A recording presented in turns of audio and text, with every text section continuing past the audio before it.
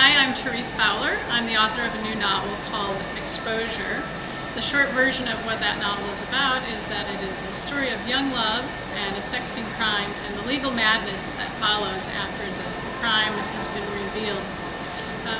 It's really the story of four characters. It unfolds in 4 points of view. The young lovers are Amelia and Anthony, and then the other 2 characters are Amelia's father, Harlan, and Anthony's mother, Kim. And at the center of all of this is the parents' devotion to the children, who are their only children in each case, and also the kids' devotion to one another.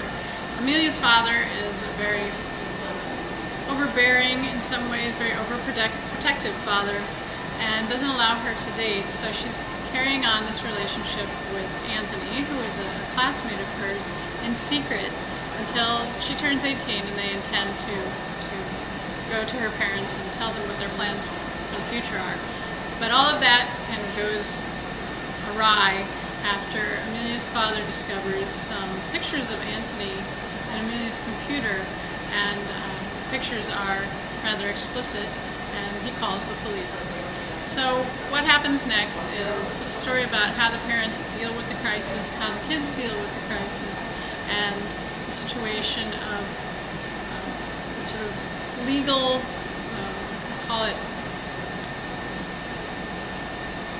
travesty of justice in some ways, that teenagers are being charged with felony crimes about a situation that ordinarily should be dealt with probably just between families.